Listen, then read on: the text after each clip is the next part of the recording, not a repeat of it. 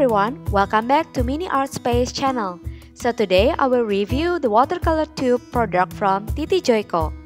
Here, I have this 24 color series. At the first row, there are standard colors that you will have in 12 color series. Then, at the second row, there are some tertiary colors like maple yellow, viridian green, ultramarine, and many more. At the back of the cover product, there is a list of the colors in sequence. So let's make a color swatch from this. This product surprisingly has very vivid and bright colors. The color of the paint remains quite the same after it is dry. The paint is a little bit chalky and opaque. Therefore, it's a little bit tricky too to make a transparent layer. You have to make sure that you do not pick too much paint. The color blending is relatively good, and the result of the color is just beautiful. It's not tacky. Because the paint is a little bit opaque, so we do not need to create many layers to achieve the color that we desire. Then, if we accidentally make a mistake, it's easier for us to cover it. When I use this paint, the colors dry faster than those of some other brands. After the colors are dry, the paint has a moderate staining level, so it won't easily lift up. For your information, this product is very affordable and only approximately 60,000 rupiah.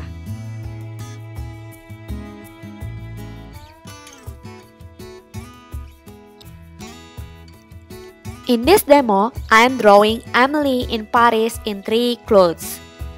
The fashion theme in this movie mostly uses vivid and bright colors. So, this Titi Joyko is very suitable to paint the drawing.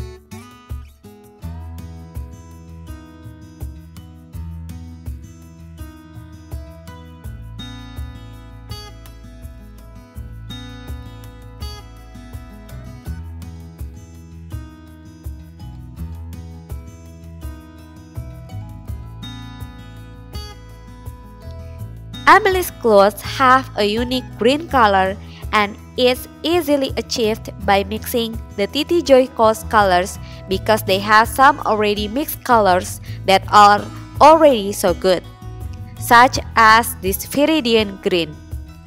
Anyway, the pale orange is also very good for the skin color. So I really recommended this product, especially for children, because it's non-toxic as well as safe, and also can be used by every beginner who loves vibrant and bright colors.